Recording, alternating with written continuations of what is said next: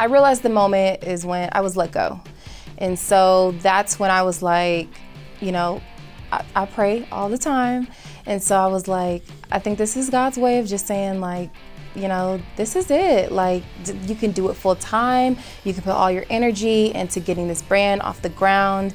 And, you know, I think that's just the moment where I realized that. And, you know, I think everything happens for a reason.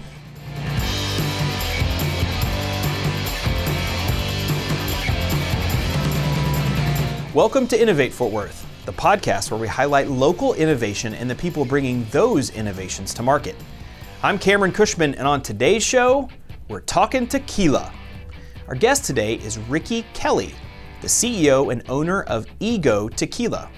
Over the past year, alcohol sales have been on the rise, and Rikki saw an opportunity to create a brand on a drink that she enjoys. Produced in Mexico, EGO is sourced from 100% agave in Jalisco and is based on water from an inactive volcanic natural spring. EGO Tequila has already won an award, taking home the silver at the Bartender's Spirit Award in 2021. Rikki, welcome to Innovate Fort Worth. Thank you for having me, guys. So before we get into good stuff, we thought it was interesting to read about you and your aspirations to be an entrepreneur at a young age. What drove that in you, and what inspired you to one day have your own business? Honestly, so I grew up in Allen. We had moved back to Texas in '06. When I turned 15, I got a job working as a stacker at Market Street.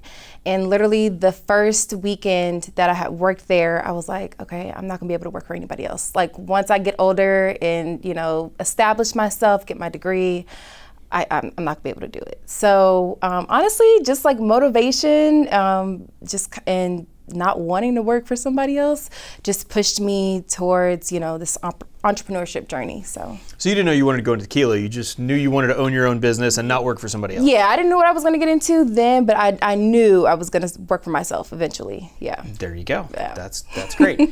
So Fort Worth is known for craft beer, right? We've got a lot of great breweries in town.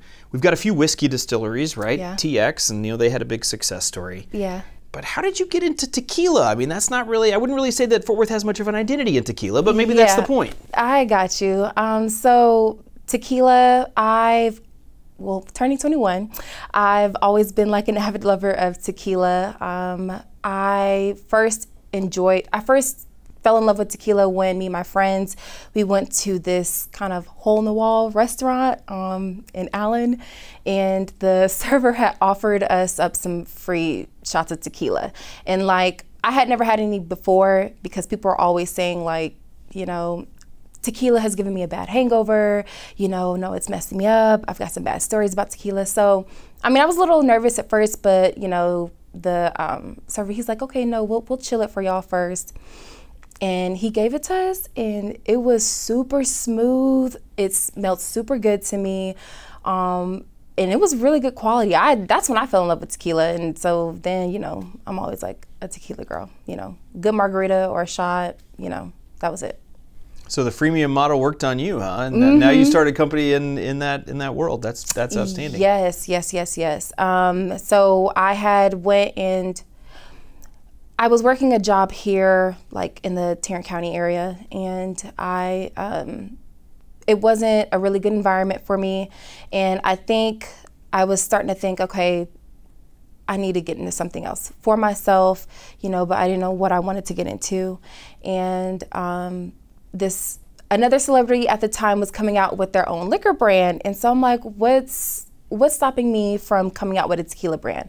I love tequila, you know, I want to be an entrepreneur. This is something I can do. It's going to be risky, but, you know, I think it'll be worth it at the end. So I don't know, I was just doing my research, and I spoke with this consultant in Austin, and, you know, she just kind of guided me along the way, and, you know, here I am with my own brand. So I don't know. That's fantastic. Well, you built a really cool website, which we really enjoyed plugging through as we were preparing for this episode. But one of the things that you talk about on the website is you're trying to break the quote, as you say, bad tequila stigma. So how do you define that, and how did that kind of lead you to an opportunity to start your own tequila brand? So I think a bad tequila, honestly, it just depends, I think, on the person who's drinking tequila and what they're looking for. You know, there are college students out there that are looking to have a good time. They don't have a lot of money, so they're just gonna go to the liquor store and get, you know, whatever on the bottom shelf or whatever's cheap. And, you know, most of the times it's not always the best tequila, you know. And I think that's kind of where I've never had a bad tequila experience. So I can't say for me like what it is, like, you know, in my sense, but I guess for people who say they've had a bad experience with tequila, you know, it's because they're going out and buying these really cheap tequila brands, and, you know, it's not developed well. The tequila, it's not processed well. They're using really cheap agaves, and, you know, I mean, it's going to cause them to have some really bad hangovers. So I'm really trying, with this brand, I'm really trying to, you know, put out there that, you know, not all tequila is bad, and, you know, I've got a really good high quality tequila brand. You know, just try it out. Don't be scared. Don't be afraid of it. I mean, you know, have a good time, have a really good experience without having a really bad hangover or no hangover at all. So people buy the low quality stuff. Yeah. And that has created the stigma. You're trying to create a good brand that obviously costs a little bit more. Yes. But it doesn't leave you with all the side effects, the after effects, the hangovers, etc. No. So that's what you're trying to conquer. Yeah, there shouldn't be any side effects. You know, it shouldn't come with like a label warning with all this, you know, hey, it may cause this, may cause that. No, it's not like that. It shouldn't be like that. And, you know, people need to be aware of that. So, yeah. So tell me about the experience of sourcing the tequila from Jalisco in Mexico. How did that start, and what does that relationship look like in partnership with the distillery in Mexico? Okay, yeah. So I started this about 2.5 years ago, and like I said, I was working with a TABC consultant, and she kind of just guided me along the way. Texas Alcoholic Beverage Commission? Yes, okay, yes, good. Yes, and so I found this really good distillery.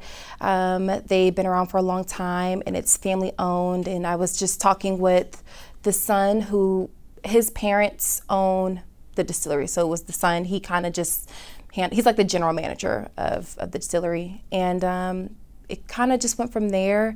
Sourcing it, when I first got into it, I should have done a little bit more research, because there were a lot of bumps in the road that I was not expecting. I made a lot of mistakes, and I know entrepreneurs make mistakes, but I was not expecting that. But it was a little difficult, I'm not gonna lie. So sourcing was a little, again, difficult, but, you know, I think, you know, I was able just to get around that. I met people in the industry that were kind of able to also help guide me along the way to get to where I'm at right now.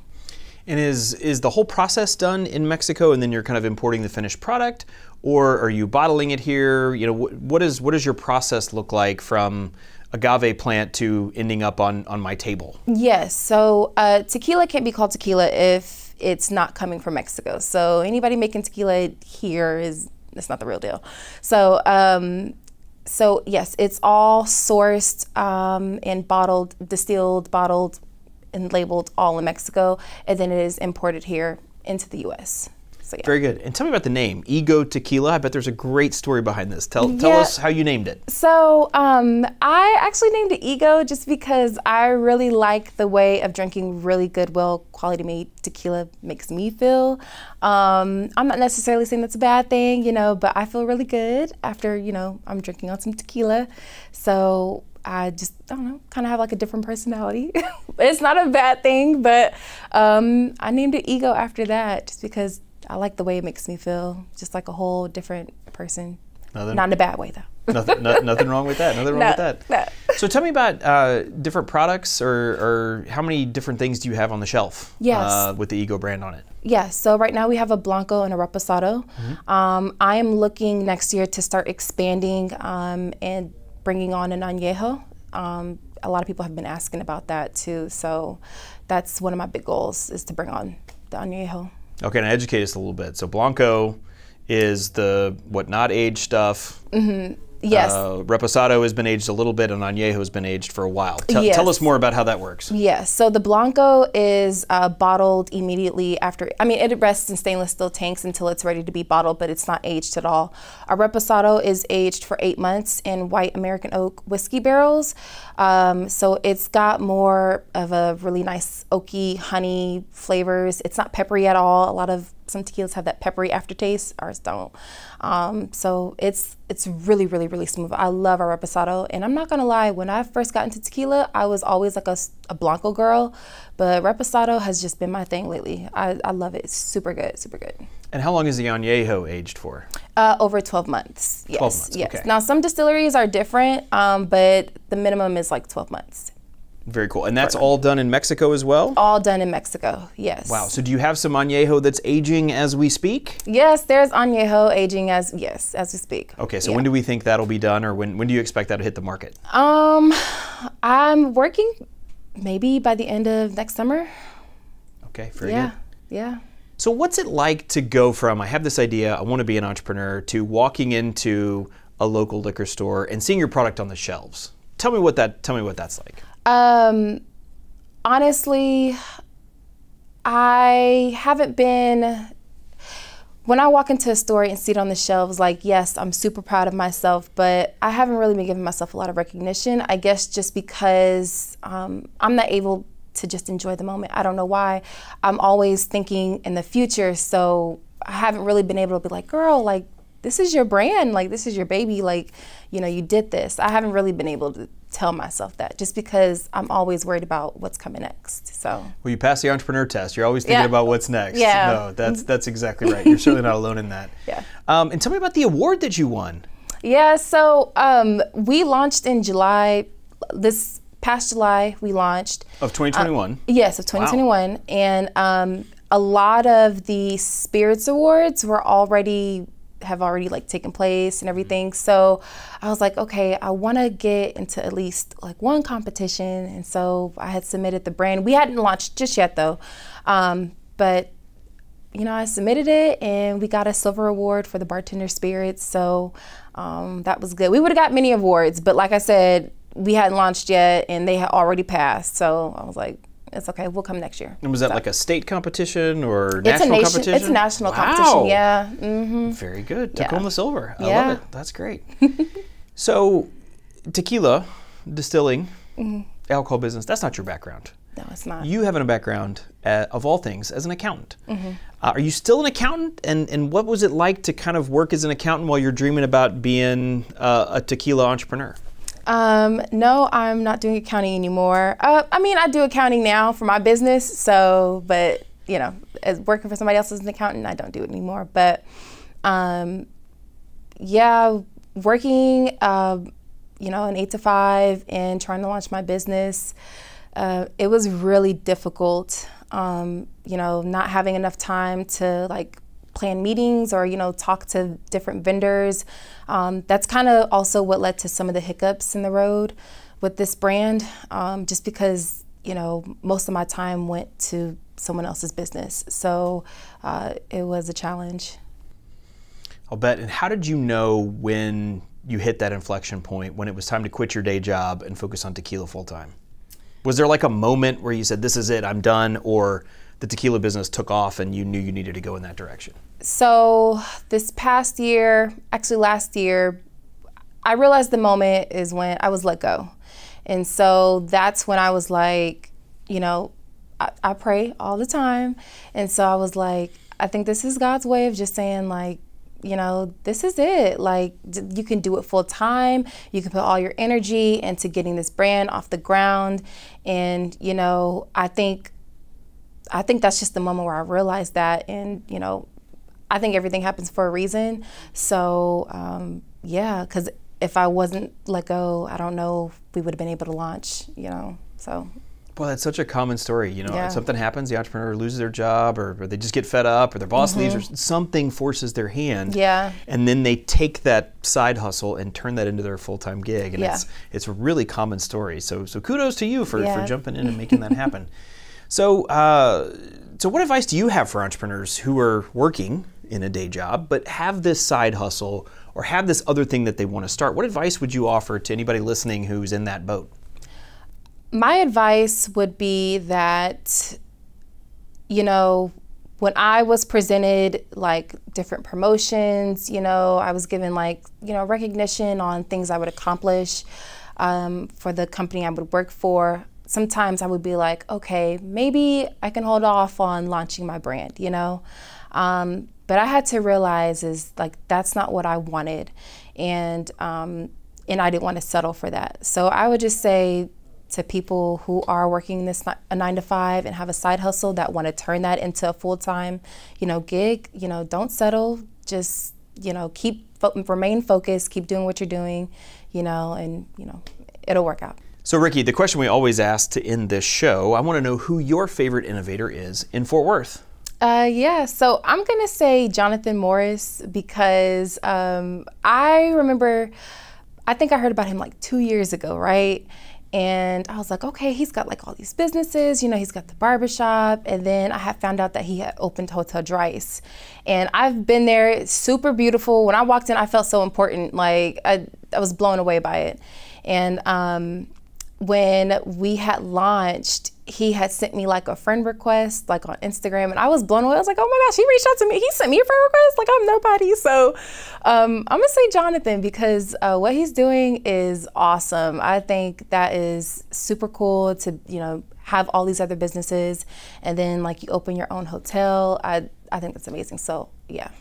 Well, we love Jonathan. He's been on the show before. I saw. And Jonathan, if you're listening, we have a new tequila for you to try that you can put at Hotel Dries. Oh, so. I'm gonna meet him next week. I messaged him today too. I was like, hey, can we just connect? So yeah. And he has a bottle of my Reposado too. There you go. Yeah. Mm-hmm. That's good. That's good.